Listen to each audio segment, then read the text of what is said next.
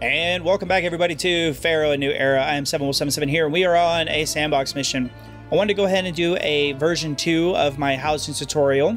You can see here we have a beautiful double loop, which is not something I had in the first one. I want to also use this video to answer a lot of the questions that I was asked in the first one that came up. They're all great questions. So what we're going to do in this video is I'm going to demonstrate my single loop here and how I do that along with my production line. And then we're going to demonstrate this double loop and then the double production, and also we're going to talk about the advanced features like Ascended House, a library, mortuary, 2 gods, stuff like that. So alright, let's go ahead and get started. Alright guys, we're back here on the same mission. We just have a clean slate ready to go. Before we get started, I do want to mention a few things. One is, if you're new to this and you see this tutorial, do not build all of this at once, okay? I'm going to do it for just demonstration purposes, but you would want to space things out. If you want to see what I mean, you can always check out my Let's Play videos where I do this, but you don't need to put all the houses in, you don't put all the stuff in. One of the biggest things about having a loop like this is you can really control your population on how you want it. I need a few more people, add more houses. I need a lot more, I'm gonna throw down a courthouse so they'll all pass the courthouse stage, or I'll have them buy beer and stuff like that. So it's really beautiful about that. And second of all is, plan out your housing. When you start a mission, go ahead, get in there and start throwing down roads, stuff like that. Plan out where you want everything. I even save a mission like Timna startup or something like that, so I can always go back and reference on how I wanted to do that. So all right, let's go ahead and get started. I'm going to delete that road there for demonstration purposes, and I'll put this down here so I can put a tax collector in. Just kind of ignore that. So I'm going to get started over here. That was 7 over. That number doesn't count. That's just how I went ahead and did this before we got started. So our first road here is going to be 8, and you can see it in that box right there. It is the number 8. And then we're going to go over. We're never going to overlap a road. We're going to go over. We're going to go down 17. Just like so. Then back down 8 again. And then back up 17. And everything should line up. If you want to check your work, go into this middle corner, drag it down. It should say 17. And go ahead and hit that undo button. Always have the game pause when you're doing that.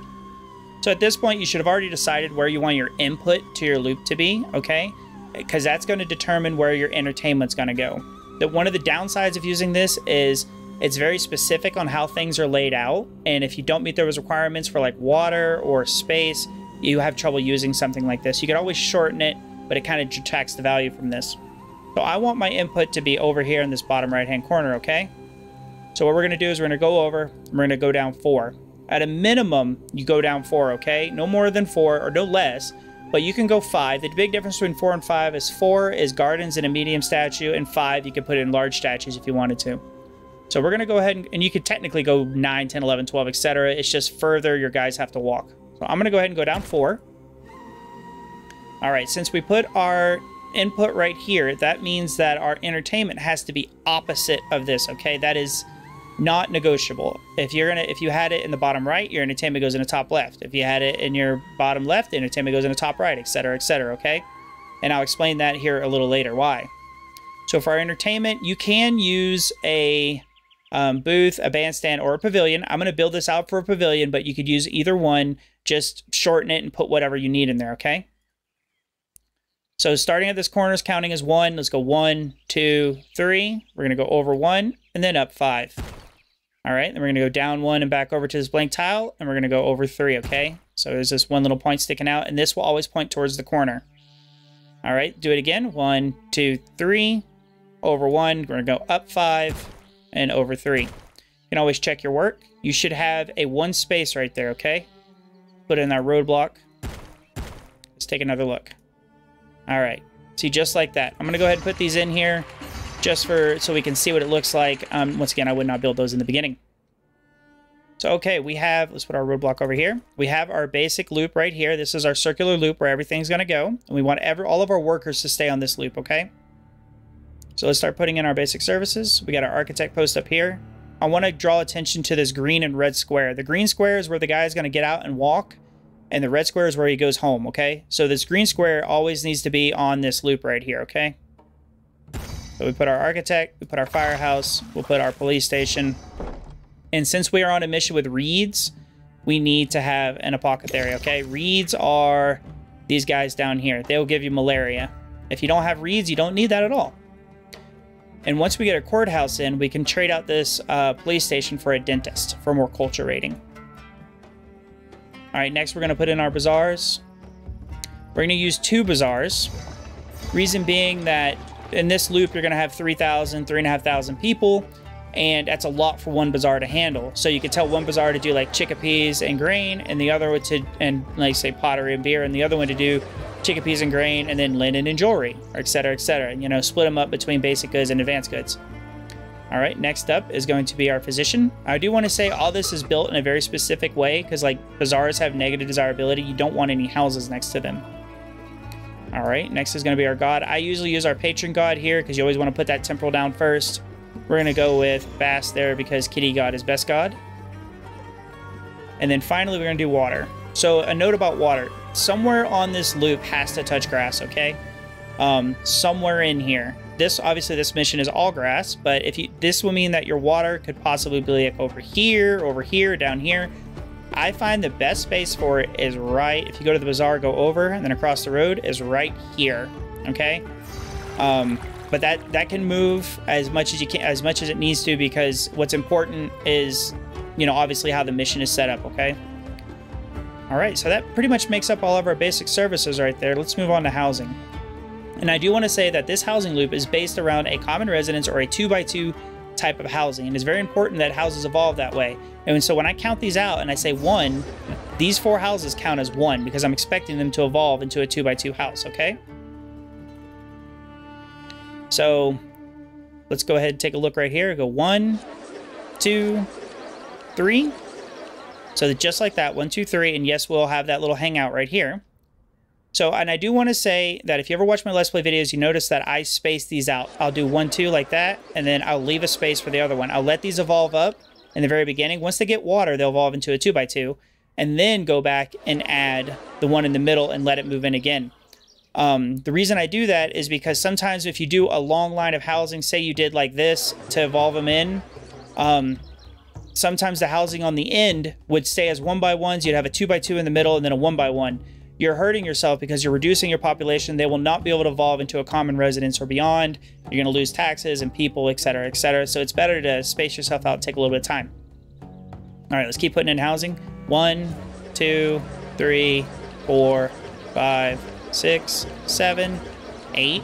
Okay, and these 2 right here are on purpose. We're going to do 4 up here. 1, 2, 3, 4. You can see we left a 3x3 here. That 3x3 is for the courthouse. Okay, so now that we have this courthouse in, we could get rid of this police station and put in a dentist. Let's keep building more housing. It's gonna be 4 again. 1, 2, 3, 4. You can see. And then up here, 1, 2, and 3.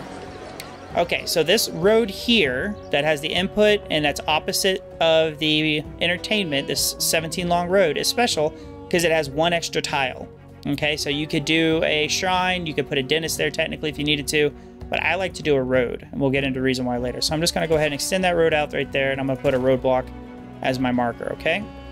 So let's build in some more housing. 1, 2, 3, 4, 5, 6. This is flat mode, hitting F. It makes everything look flat, so you can build around it.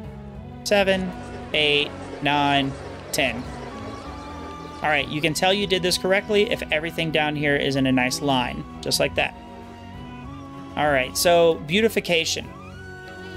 Well, actually, let's go ahead and throw in our other service. So I like to put my tax collector up top, away from my input, because the scribal school is going to go right there because it requires resources. So if I have my papyrus stacked down here, the scribal school will be right there. Tax collector, as long as he's on the loop, okay? So this means we'll get 100% of the taxes collected as well. So for beautification, I like to do, you could do like a set of gardens there, a set of gardens there, and then say like a medium statue. And we'll mimic that right here, put a medium statue, we could put gardens. You could put gardens across the whole thing, it's cheaper. If you have the money, you can put statues like that. All right. In the beginning, if you want to, you could just do like a single line of gardens, right? And that will get the houses to evolve up decently. But once you get to like spacious apartment and higher, you're going to need more than that. But some of you are probably saying like, wait, what about Wolf? You always put temples back here. What's going on? So yes, if you're like me, I hate having temples out in the middle of the desert, just sitting there. You know, I like to actually make believe that they're doing something. So what I'll do is I like to put a road along the backside here of my houses. We're going to put a garden right here. And then we're going to put an architect's post right here. So temples will not burn, they will only collapse. So you just need an architect's post. And you can see we're still all in line right here with our housing. And then we could take our temples. We're going to start up here and we're going to go 1, 2, let's see here, 3, and 4, 5, and 6. Everything lines up nicely right there, okay? So that's our 6 housing right there. And you can see this will give you a lot more on the gods as well, instead of having to build like some temple things way out in the middle of nowhere. You can still do that, but this will at least help and makes your city look nice as well. You can also replace these with large statues or gardens, depending what you want. On this top side up here, we're going to put more gardens. And then on this side over here, we can do the same. We can go down. Let's see here. We can drag this all the way down to right there. And we'll put that right there. And then let's look. So this one is special because you could actually put more temples in here. So if you look, we can go 1, 2, 3, 4, 5, and 6. If you did 7, which you have the option to do 7, it's going to hang off the end, okay? So that means if you wanted to, if you didn't want to do 7, you could just shorten that up. You could put like your architect's post right there and then just fill this with the gardens or whatever have you. So you could do like that. It's up to you on that point. It's your decision. It's whatever you want your city to look like, okay? So this basically wraps up my most basic housing loop that I use in all my missions. Let's talk about entertainment real quick and the reason why and how this works. I got this question a lot on last video. Yes, the booth, bandstands, and pavilions will spawn walkers that will walk around your city. I understand that. But the people that come from your dance school, your conservatory, and your juggler school also spawn walkers, okay? I'm just doing this for demonstration purposes. This does not go here.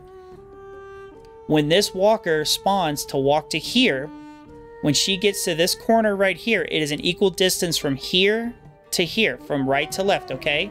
So that means you'll always take the shortest path. So when they send a walker out, it will go down, provide entertainment for all of these houses along the way, and then reach this bottom pavilion. And then she'll do the same at the top. She'll walk up, walk across all these houses here to get that. That will satisfy the evolution requirement for the houses to evolve, okay?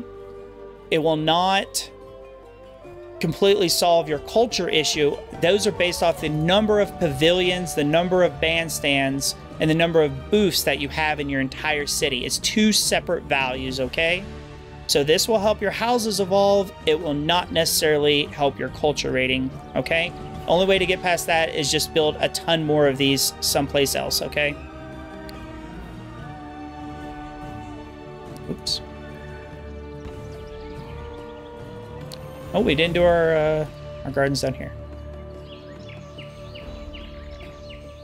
So, all right, guys, that's going to wrap up this first portion here. I'm going to go ahead and cut, and we're going to move on to doing the production for a single line of this housing block, okay? If you've watched this far, I do greatly appreciate it. Let's keep going.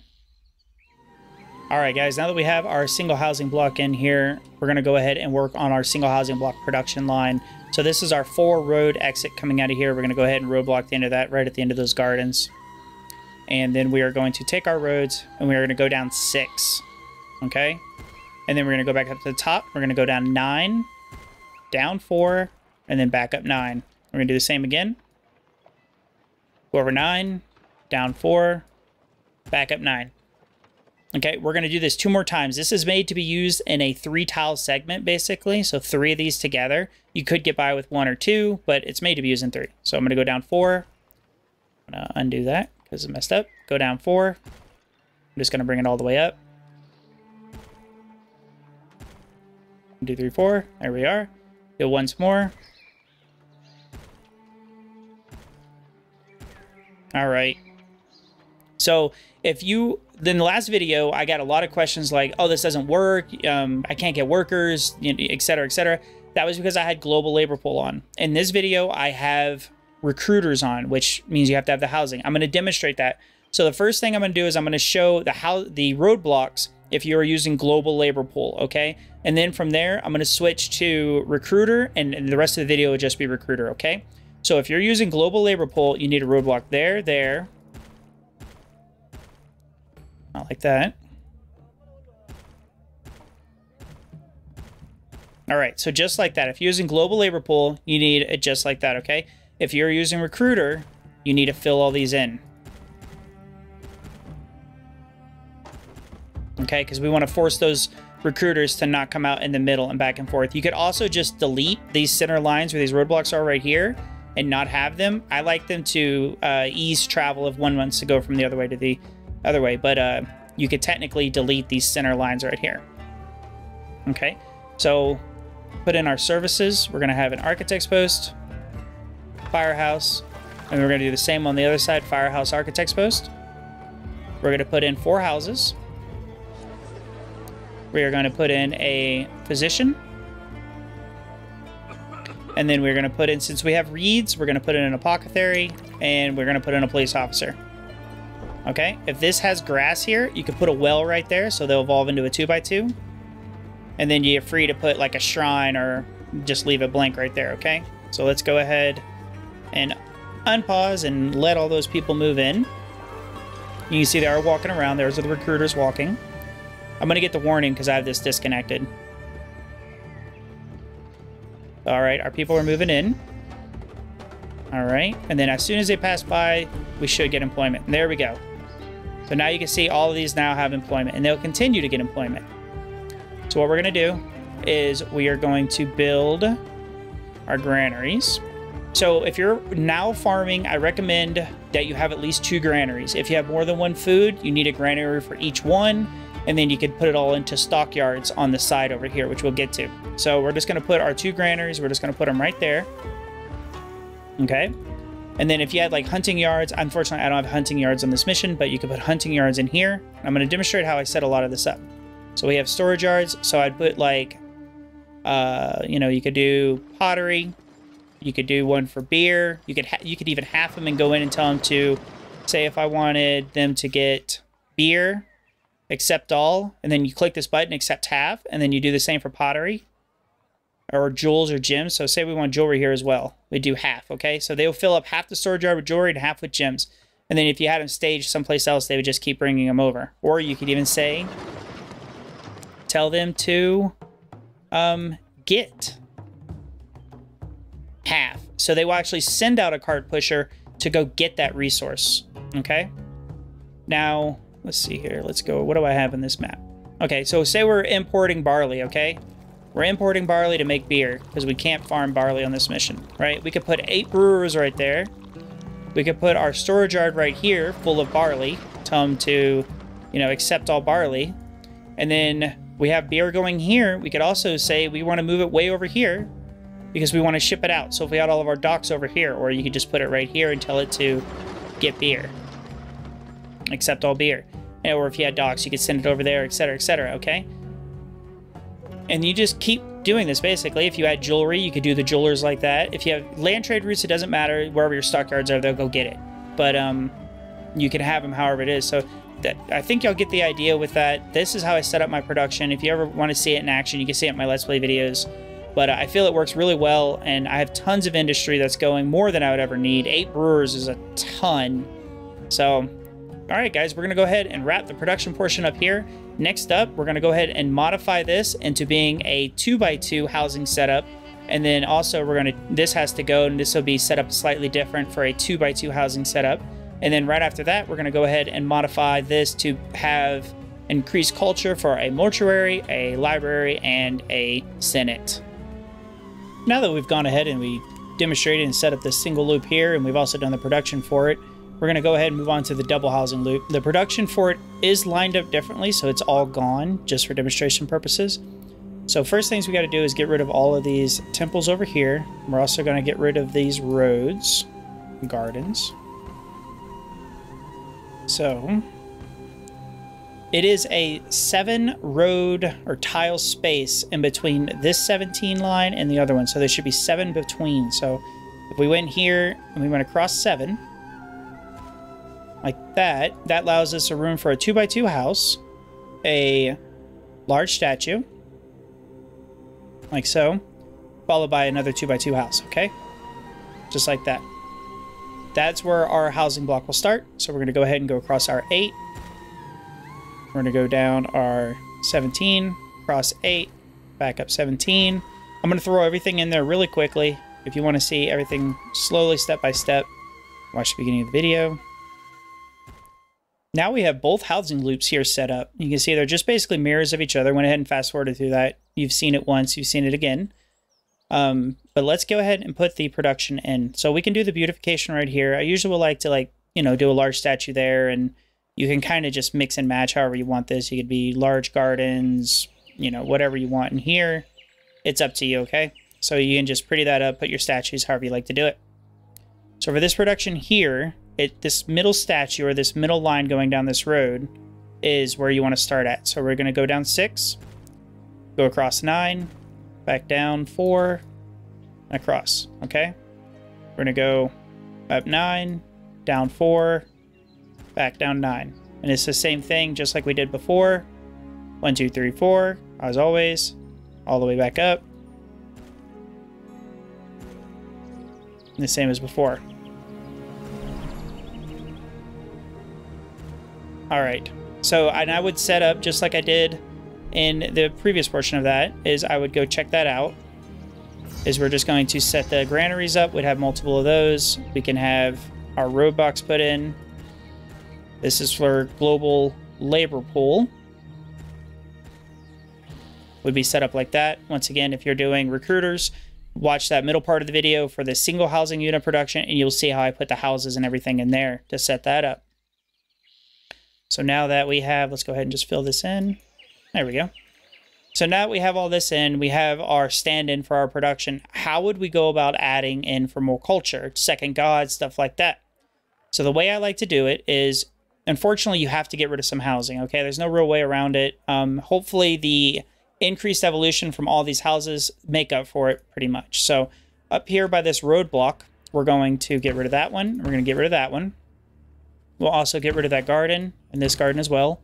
And we're going to put in a god. Since we have Bass down here, we will put in Osiris up here. Let's let those guys get out of the way. We'll put Osiris right there. Osiris right there. So I want to draw, you can see here, draw a point to this, that it is putting it on the wrong side. We don't want it to go over there. We need it to go inside of our loop. So what we're going to do is we're going to put some more roadblocks right there. There we go. Come on. Sometimes it's finicky. There we go. So now it put it back inside of our loop, and we don't have to worry about that. And this one was good already. It's already inside the loop. So that would be second gods.